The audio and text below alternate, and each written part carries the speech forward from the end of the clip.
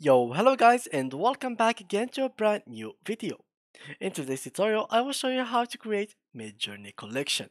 So, first of all, if you go for example to your any browser and open Midjourney and you go here and you sign in your account and then of course you give him the authorization and you really wanted to see your collection, the thing that you are doing in this Discord server. So if you went on a server and I typed, for example, slash imagine prompt, and I started creating images and stuff like that, and I really like these images and I wanted to see them in a collection to see separately each one alone without all of these messages of course coming through your screen, they stopping you from looking at your image and etc. So how you can actually create a collection and see your images?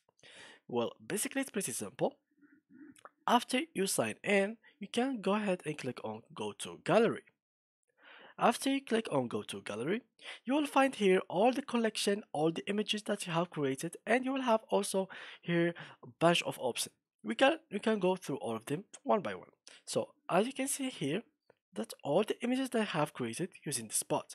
So as you can see, this is image number 1, 2, 3, 4, 5, 6, 7. It's the list so going, and some of them, guys, they are so dope. As you can see, this one actually looks so good, and you can get actually inspired from these. So as you can see, these are all the images that I've made from the first day till now. So let me see what day this was, or they don't give you the date.